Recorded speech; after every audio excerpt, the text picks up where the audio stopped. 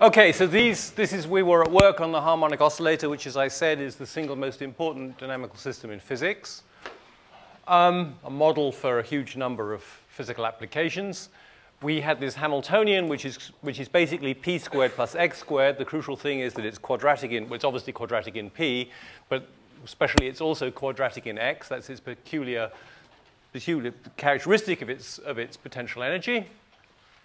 The plan for what we're trying to do is find the stationary states. In other words, we're trying to find the states here which are eigenfunctions of the Hamiltonian because they will enable us to follow the dynamics of the system.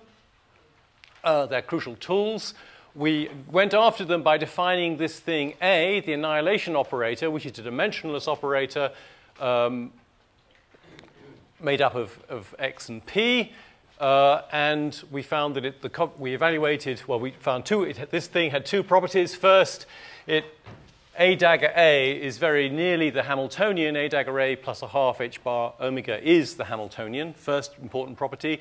Second important property, that its commutator with its Hermitian adjoint is -1 when done this way round.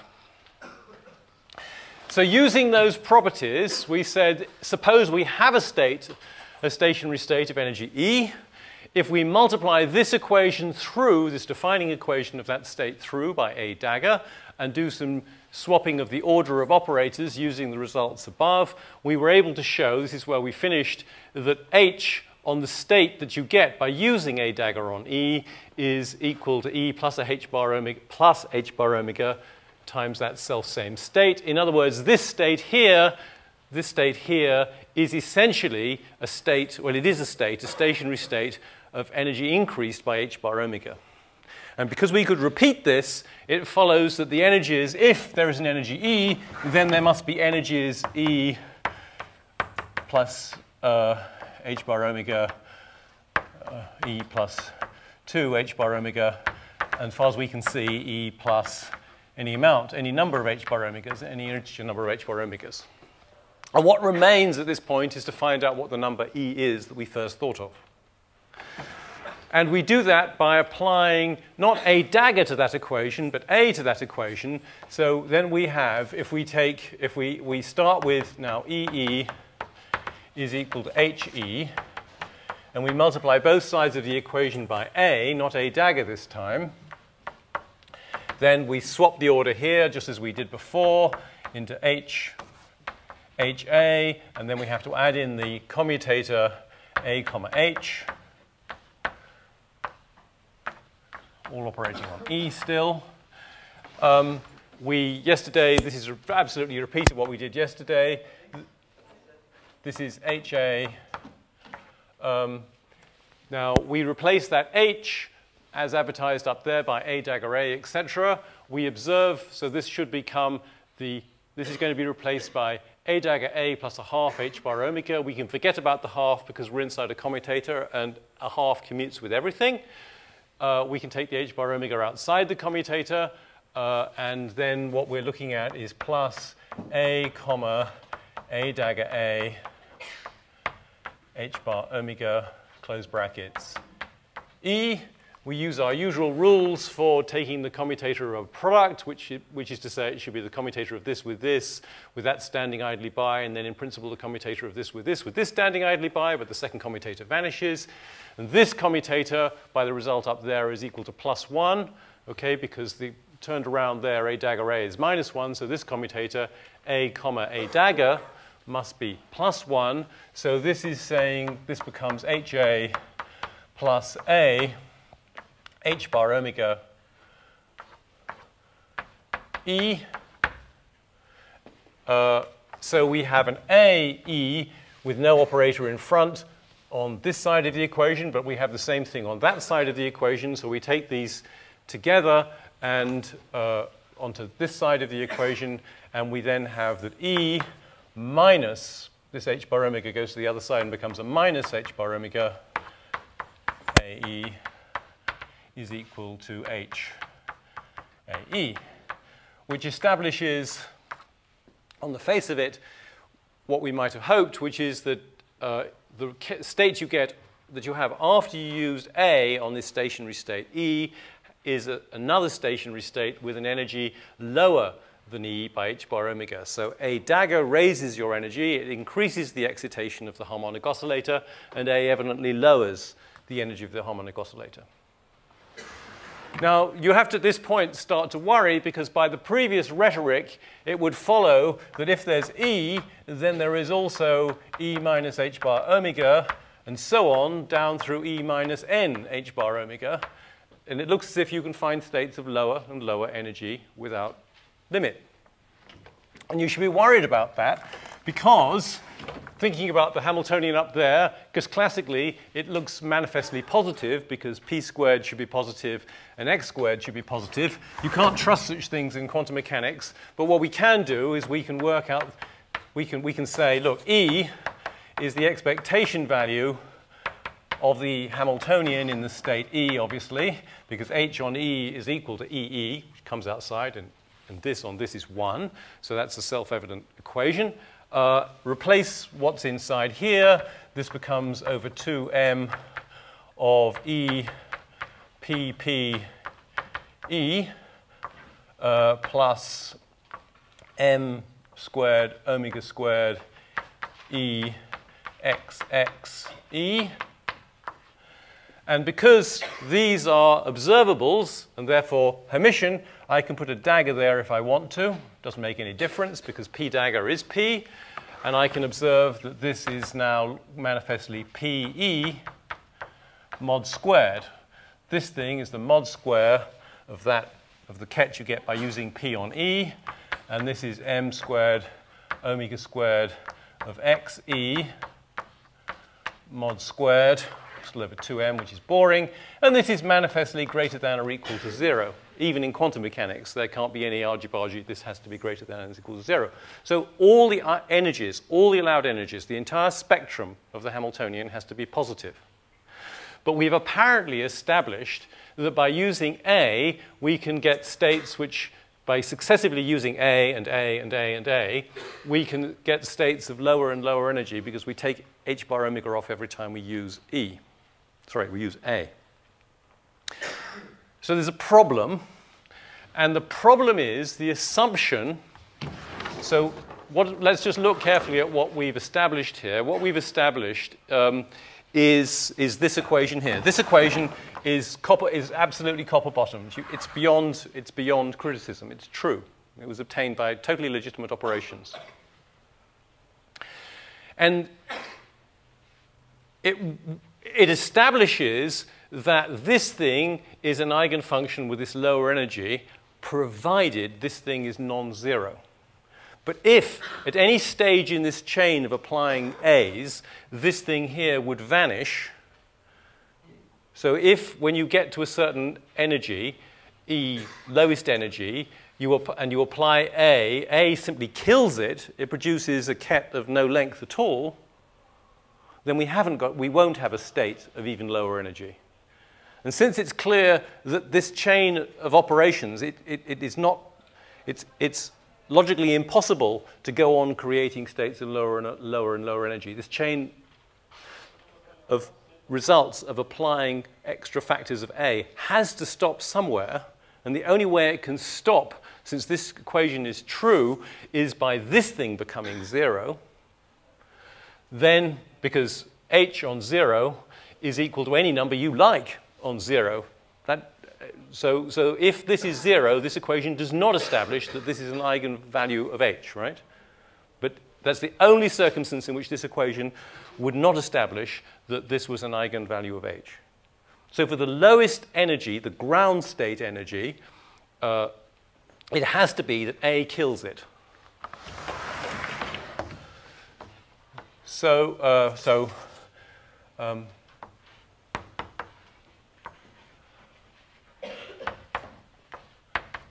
That's the ground state.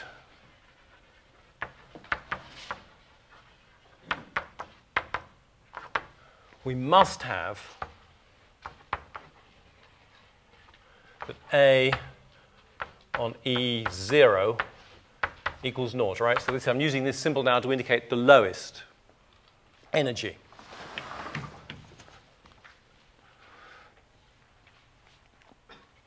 So what does this equation mean? To give more precise meaning to it, what we say is that this ket that you get here has no length squared.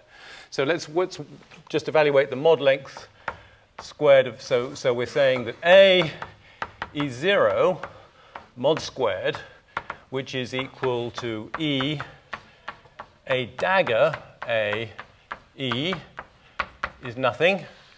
But this thing, we have it somewhere up there, it's just in range. H is equal to A dagger A plus a half H bar. So this thing is, this is the expectation value of H over H bar omega minus a half. So, and these ones have zeros on it, sorry. These ones have zeros on it because we're talking about the ground state energy, not any old energy now. We're just talking about that one special lowest energy, the ground state energy, that this equation is valid for. And so what we're discovering is that E0 over H bar omega is equal to a half. In other words, the ground state energy, E0, is a half H bar omega. And now we know what the general energy is because we know that we can make states of higher energy by applying a dagger to the ground state, moving up by a H bar omega each time. The nth energy must be n plus a half H bar omega.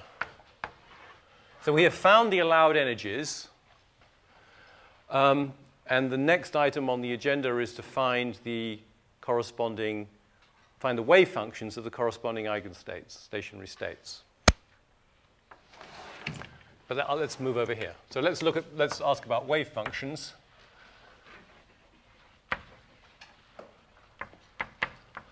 Of the stationary states. Whoops. Now we've found the allowed energies.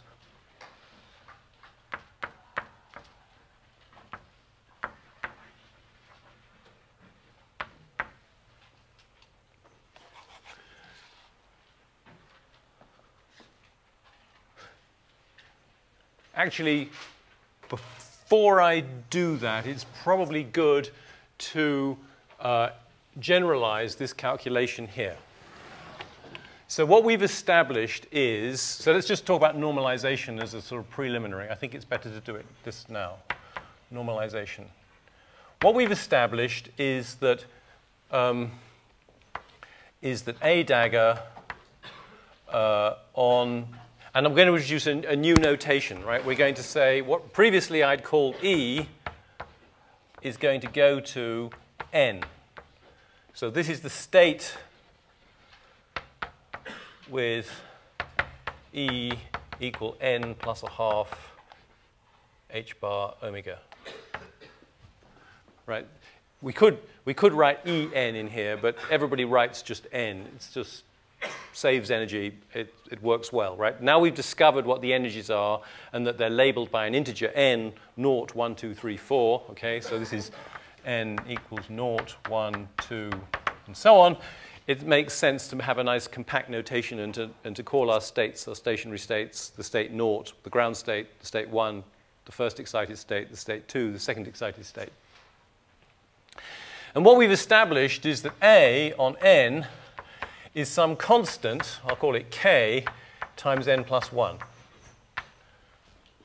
Right? Because we've discovered that when we used A on the state E, we got the state E, we got a state which was an eigenket of H with eigenvalue E plus H bar omega, which would be in the new notation the state N plus 1. If this E was N plus a half H bar omega, this will be N plus 3 halves H bar omega. And the issue arises, so what value does this thing have? So just to be clear, so when we've had relationships like this, we had a corresponding one up there. Yep, there we go. Yesterday we derived this equation, and that equation establishes that this thing is an eigenket of H. It doesn't establish that it's a properly normalized eigenket of H. I want it to be properly normalized. And so I'm asking about what's the normalization constant I have to use after I have applied an A dagger. It's easily found because we just take the mod square of this side of the equation and the mod square of that side of the equation. So taking the mod square, so taking mod square of both sides, we get n a dagger n is equal to k mod squared times 1, because that's by definition going to be correctly normalized. We can take k to be a real number. We can take k to be a complex number if we determine to, but why don't we just agree to take it to be a real number, and this just becomes k squared. We're just trying to get the thing normalized. We don't care about the phase. And let's ask ourselves what this is. If I swap this over, I want to swap this over because then I can relate it to the Hamiltonian. Then I have to add on a comma a dagger, oops, commutator. So that's that rewritten. This is the Hamiltonian minus, it's the Hamiltonian over h bar omega. Where is it? Where is it? Where is it? Yeah, it's up there. It's the Hamiltonian minus, it's a Hamiltonian over h bar omega minus a half. So this is h over h bar omega minus a half. That's this thing. And what's this? This is plus 1, I think, because the commutator the other way around was minus 1, so this is plus 1. So that's that. H on n is equal to n plus a half h bar omega by definition, right? So this on this produces n plus a half h bar omega divided by the h bar omega, and we have n plus a half. Take away a half, we have n. Add 1, we have n plus 1. So this is in fact equal to n plus 1. So what? Yep. So what follows? So comparing this with this, we find that k squared is equal to n plus 1. Going back to up there, we have that n plus 1 is equal to 1 over the square root. Sorry, yeah, that's right, square root of n plus 1 of a dagger n. This is a very important equation.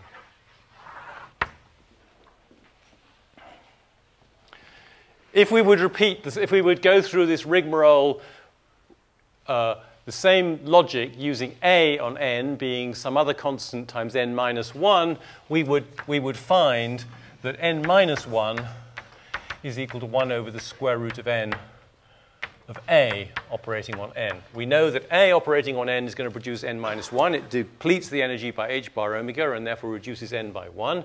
The normalization constant turns out to be 1 over the square root of n. I would recommend you check that after the lecture. It's a precise repeat of this logic here.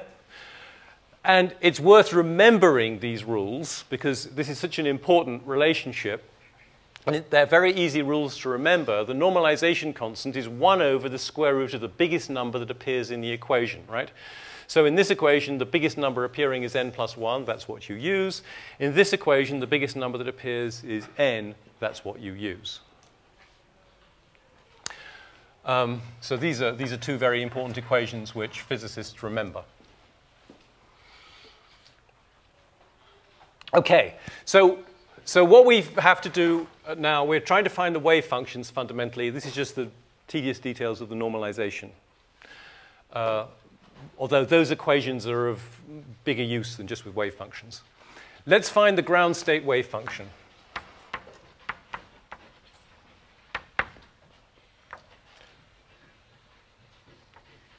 What is it? We'll call it u0 of x, and it is, of course, x naught. It's the function that's defined by this, the amplitude to be at x, if you were in the ground state, also called this, right? These are just two notations for the same thing. And this satisfies a Natty equation, because what we know is that A operating on naught is equal to naught, right? The ground state is defined to be, it comes into the world as the state, the one and only state that the destruction operator A kills stone dead. So if we multiply this equation on the left by x, we still have a valid equation. And let's write in what A is. So A is m omega x plus IP. In principle, it's over the square root of 2m h bar omega, but because I'm about to put this stuff equal to naught, I can neglect the factor on the bottom. I can multiply through both sides of the equation, the factor on the bottom, and get rid of the garbage, right? Clean things up. Why don't we write this? I mean, we're more or less committed to writing this in the position represent. Well, no, I mean, we have it there, right? This tells me that m omega x naught, because this is the position operator. This is an observable. I can imagine that it operates backwards on this. This is an eigenfunction of that operator. So those are both operators. That's not an operator. This operates on this if I want, backwards. This is its eigenfunction. So I get an x, the number, times this. This then meets that and produces this, which is our wave function. And then we also have plus I x p naught. And the momentum operator was defined by saying that this thing is minus I d by dx of x. Right? This was the definition for any wave function of how p operated. With an h bar. Thank you. Thank you. Absolutely. So I need to write this stuff down. I need to write some more stuff down. This is equal to 0. This is equal to 0, provided I put in the m omega x. If I rewrite that in wave function notation, that becomes m omega x u naught of x is equal to, and let's clean this stuff up, how to get a, sorry, not equal to, plus h bar d by dx of u naught of x equals naught. So what is this? This is a first order linear differential equation. And it's in fact an ordinary differential equation because there are no other variables than x present. I've written this as a partial derivative. Consistency with what we do in three-dimensional cases, I suppose. But it is a first order linear differential equation. There is no sort of differential equation that's more friendly, user-friendly that we encounter. We solve such equations by using an integrating factor. Just to get this into standard form, I would actually write this as du naught by dx plus m omega over h bar x u naught. This is the sort of standard form for a first order linear equation, which you should remember from Professor Ross's course or whatever in the first year. It has an integrating factor, which is e to the integral of the coefficient of the linear, of the constant term, well, the not derived term, this term, e to the integral m omega over h bar x dx, which is clearly e to the m omega x squared over 2 h bar. That's its integrating factor. And the equation is then, if you multiply by the integrating factor, the equation says that d by dx of the integrating factor times u naught is equal to the right side, which happens to be 0. Ergo, this quantity here is a constant. Ergo, u naught is equal to e to the minus m omega x squared over 2 h bar, which I want to write as e to the minus x squared over 4 L squared. Why do I want to do that?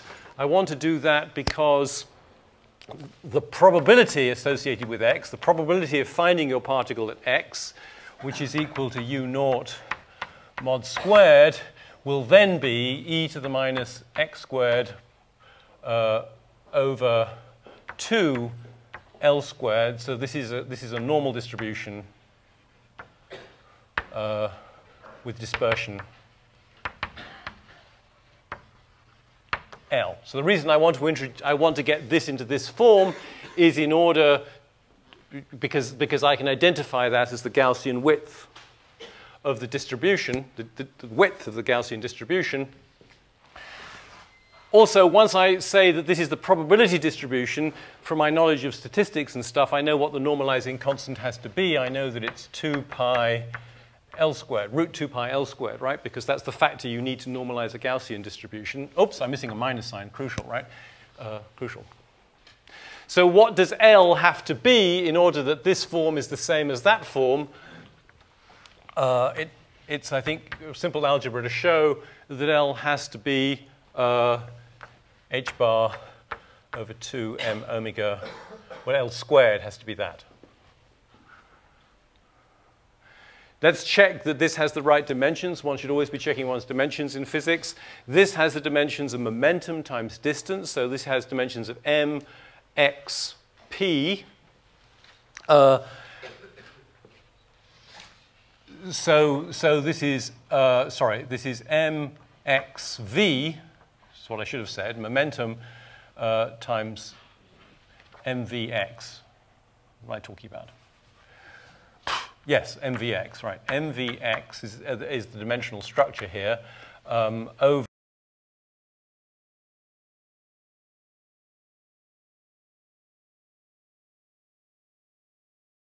dimensions here. So indeed, this thing has dimensions of length squared, so L is indeed a length, so it's okay.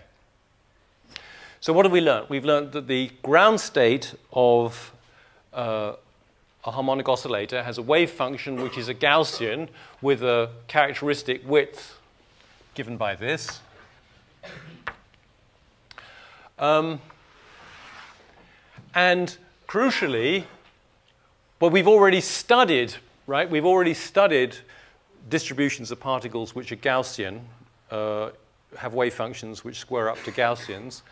And we now know what the amplitude distribution would be, or the probability distribution is for momentum. From what we did before, we will have that the probability of the momentum will also be a Gaussian. It'll be e to the minus p squared over 2, should we call it sigma p squared over some square root 2 pi sigma p squared. And remember, we had the uncertainty principle, which said that the dispersion in x times the dispersion in momentum is equal to h bar over 2 for the Gaussians. This was a result we established when talking about the free particle.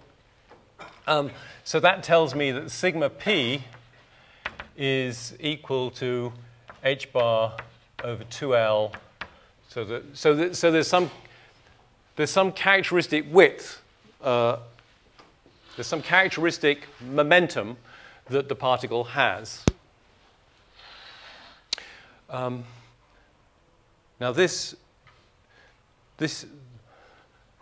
so in the ground state, our particle is not stationary, it is moving with a characteristic amount of energy. It's also not at the bottom of the potential well, it has a characteristic amount of average potential energy. So we've come to the conclusion, we have an example here of one of the most important, perhaps the most important prediction of quantum mechanics, which is the existence of zero-point energy. The basic issue is that if we're trying to minimize the energy of the particle, which clearly the ground state by definition does minimize the energy of the particle, is the state with the lowest energy by definition. If we're trying to minimize this energy, we want to get the potential energy to be as small as possible. That clearly means moving towards the origin and getting as close to the origin as you can. But there is because of the uncertainty relationship, because the more narrowly confined you are in real space, the more uncertain your momentum has to be. If you restrict yourself too much in position, to be too much at the bottom of the potential well, you will have a large uncertainty in your momentum and you'll have kinetic energy. So in practice, in the ground state, there's a compromise between being reasonably close to the origin and having a reasonably small kinetic energy.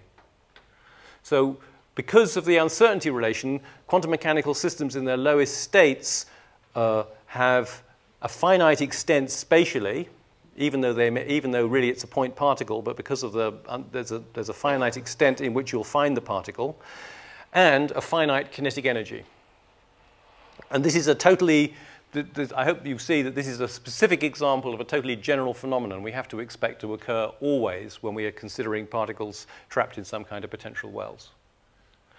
And this is enormously important because it's exactly this physics, we will see that it's exactly this physics which determines the size of atoms.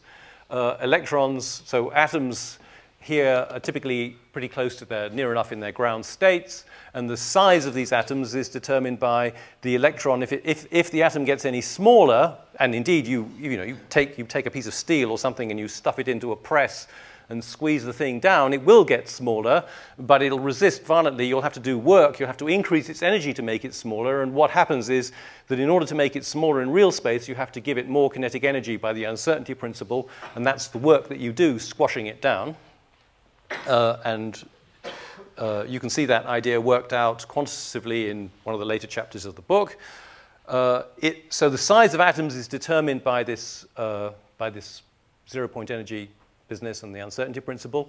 And interestingly, the mass of protons and neutrons is not entirely, but is overwhelmingly accounted for by the kinetic energy of the quarks and gluons inside there, which are moving around relativistically. They're in a very deep potential well, and very narrowly confined, right, into 10 to the minus 15 meters. In order to be confined, even though they're fairly massive particles, into this very small space, they have to have a lot of kinetic energy.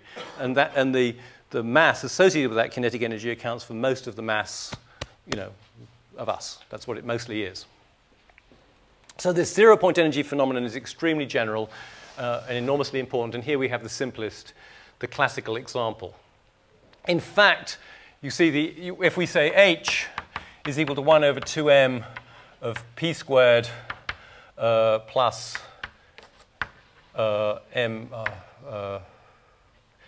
squared omega squared x squared, and we put in the uncertainty relation, we say that x squared, if we say that x squared if we say that p squared is equal to h bar squared over 2x, let's get this right, over 4, because I've squared it, over 4x squared, right?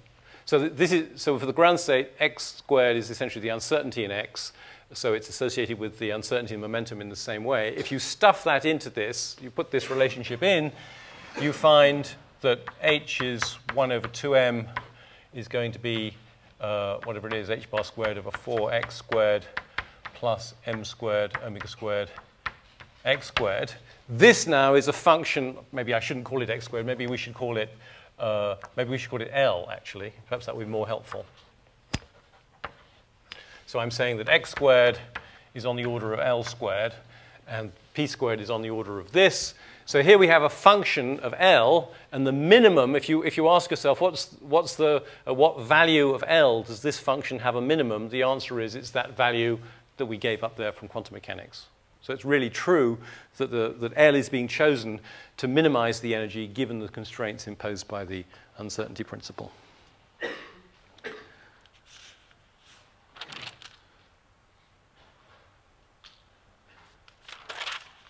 Okay, so that we found the ground state wave function, it would now be useful, I guess, to show how we should calculate the sorry, my notes are a bit out of order here. Yep. So what we want to do, let's get the first excited state as an example. So first excited state wave function. So u1 of x, which is by definition x1. And what do we know? We know that 1 is equal to 1 over the square root of 1 times a dagger working on the ground state. So if I bra through by x, that tells me that u1 of x, which is equal to x1, is equal to 1 over the 1 over the square root of 1 doesn't need to be written anymore, but this is 1 over the square root of n plus 1, n here is 0, of a dagger, which is m omega x minus ip, yes, over the square root of 2m h bar omega.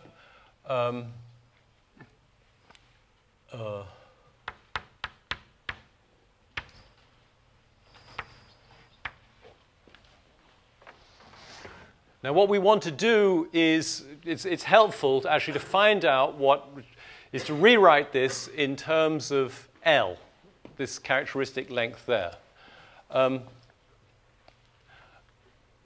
So let's just say what A dagger is in terms of L. 2m h bar omega, well, so if you take that equation up there that defines L, and you multiply both sides by the square root of 2m omega, and then you multiply through by a square root of h, you find, so I need to write this down. So L is equal to the square root of h bar over 2m omega. Multiplying through by this, I find that the square root of 2m omega is equal to the square root of h over L. If I multiply through by h bar, it's bar by the way, sorry. If I multiply through by h bar, I find that the square root of 2m h bar omega is in fact equal to h over L. So this factor here is equal to h over L. So I can say that A dagger is equal to m omega x. On the bottom is h over L, so an L here and an h bar there, minus I need a, I have an h bar on the bottom and an L on the top times p. Let's keep working. This stuff is looking remarkably like L all over again, right? If I would multiply this by 2 on the top and 2 on the bottom, then this would become 1 over L squared. So this is equal to, the L squared would cancel this, and I would have that this was x over 2L minus, now let's put this into the position representation. In the position representation, this is minus IH bar d by dx. So the, so the i's get together and make a minus sign, and the minuses cancel each other. So we have an overall minus sign. The h bars cancel, and this becomes L d by dx. A dagger was billed as being dimensionless. Is it dimensionless? Yes, because they have an x over L and an L over x. So this is a handy formula for future reference. So let's find out what, sorry, I shouldn't have written that complicated expression up there. It wasn't helpful. That u1 of x is equal to this baby, this animal, working on, what does it work on? It works on u0 of x. But what is u0 of x?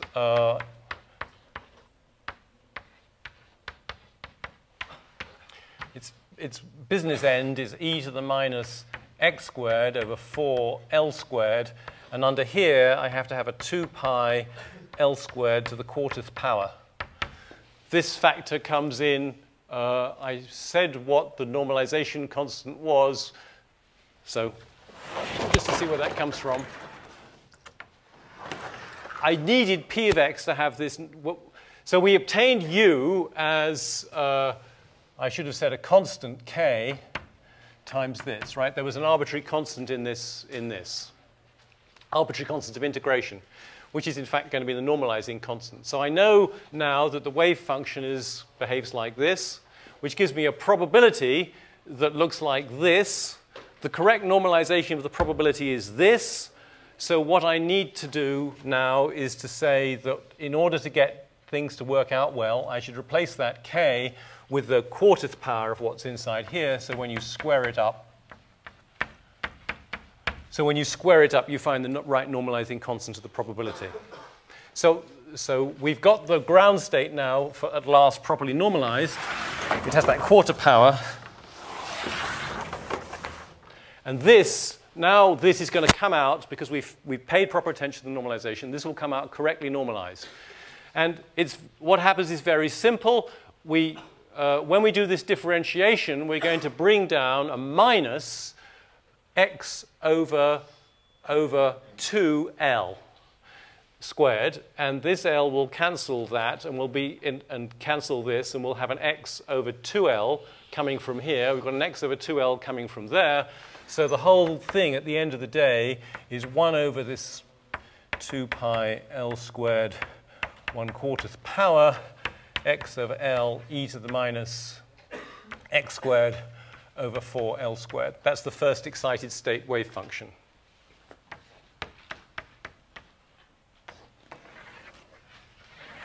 To find the second excited state wave function, we'd use this self-same operator.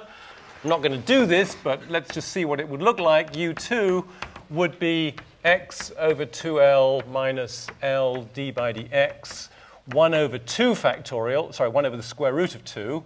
That's the 1 over square root of n plus 1, operating on U1, which is x over L e to the minus x squared over 4L squared over 2 pi L squared to 1/4 power. And you can see that what's going to happen is we're going to get an x squared term times e to the garbage. We're going to get, from this differentiation, we're going to get an x term from this, we'll get various things. We're basically going to get an x squared term, and when differentiating away this, we'll get a term in x to the nothing. And when we bring this down, we'll get another x squared term as well. And when we multiply this and this, we get x squared. So we're going to get terms in x squared and x to the nothing times e to the minus thingy. So this is going to be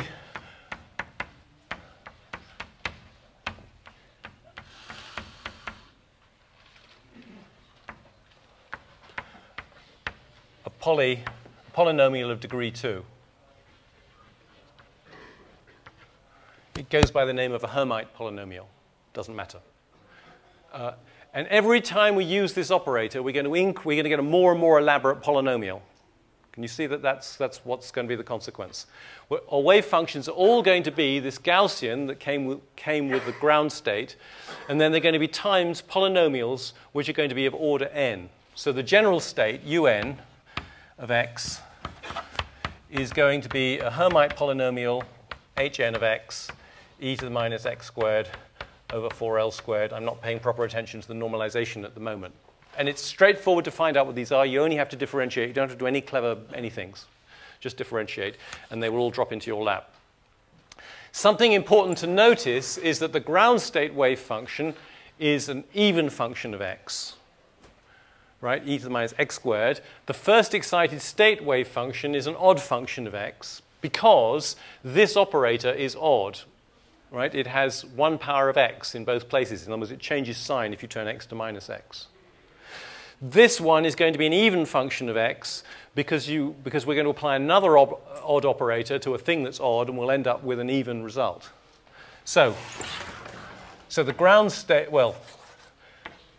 ground state and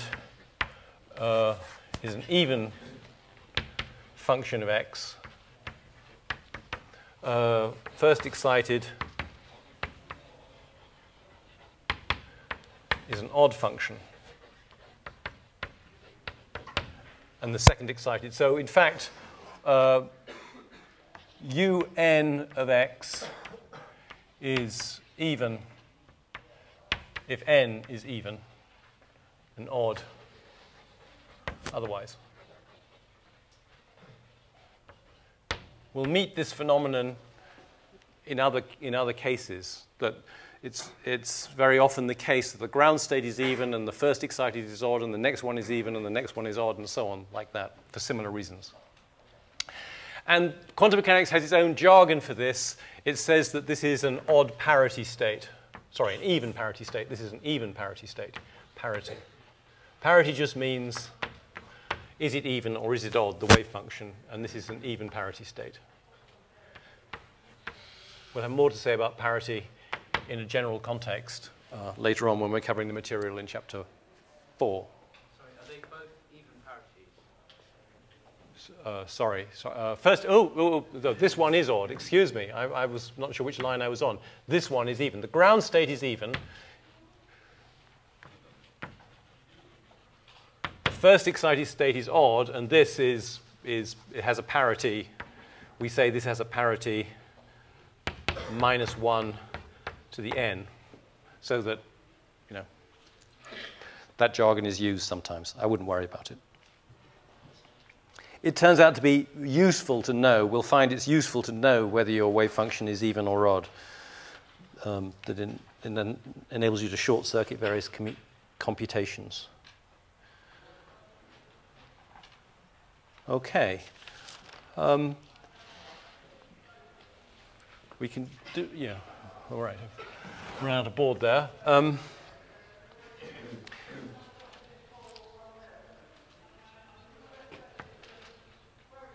Let's have a go at this. Let's work out the expectation value in the nth excited state of x squared.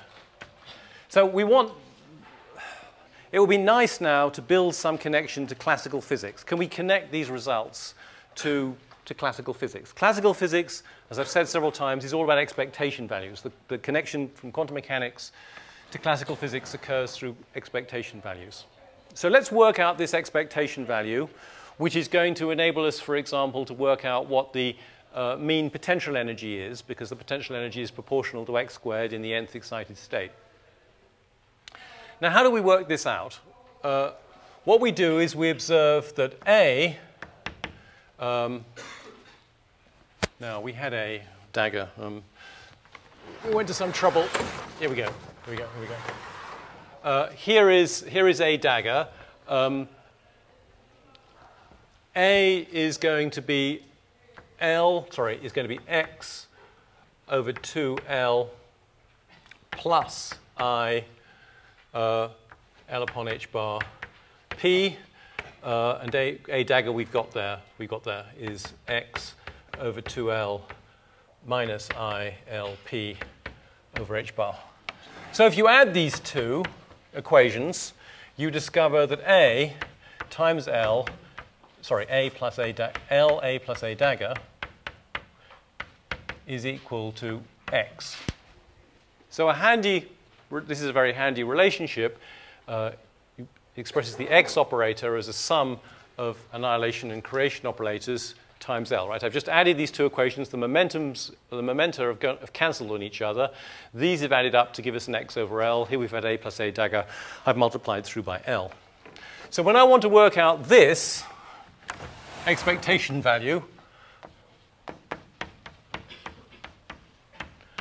I can replace each of those x's with this thing here. L squared comes out because it's only a number, and I have n into A plus A dagger squared n. Let's multiply this out. It's L squared into n A squared plus A dagger squared plus AA dagger plus A dagger A.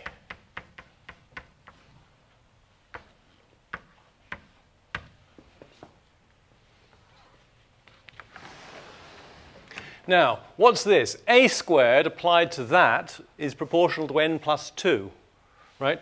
N minus 2, because each of these A's takes away a unit of excitation. So A squared times that is proportional to n minus 2, but n minus 2 is orthogonal to that, so that makes no contribution to this expectation value. Similarly, A dagger squared on this produces some multiple of n plus 2, which is orthogonal to that, so that doesn't contribute. So these two terms don't contribute to the expectation value. These terms jolly well do contribute to the expectation value. We know that A on this produces root n times what times n minus 1, and this produces root n. Let me write that out. So this is going to be L squared of n A. Now what's the A dagger on this is going to produce root n plus 1 of n plus 1. right? This A dagger, working on that, will produce root n plus 1 times n plus 1. And then, and now I've left the other A to be done, and here we're going to say that this is equal to n A dagger times the result of A working on that, which is root n times n minus 1. Remember, it's the square root of the largest integer occurring in the equation. And then this A is going to produce a root n plus 1 times n, which will couple with this and produce 1. So this is going to be L squared. Right, this is going to lower n plus 1 down to n, which will produce a 1 when it meets this. And we'll have another of these square roots, so we're going to have n plus 1. And when we use this on this, this n minus 1 is going to be raised back to n, which will produce a 1 when it meets this. But we'll get another square root of n in the process. So we'll have plus n. So in other words, it's equal to 2n plus 1 L squared. So my time is up. What I want to do, so we've discovered something interesting, which is the expectation value of x squared is 2n plus 1 L squared. We already knew, I think, about, well, did we already know about it? No, we didn't, in a certain sense. Yes, we did. We knew it was, for the ground state, n equals 0. We knew that it was we knew the probability distribution was a Gaussian, and we knew that the dispersion of that Gaussian, i.e. the expectation value of x squared, was L squared. We've now discovered how the dispersion increases when we add excitations and the probability distribution gets broader. But tomorrow I want to connect this to classical physics.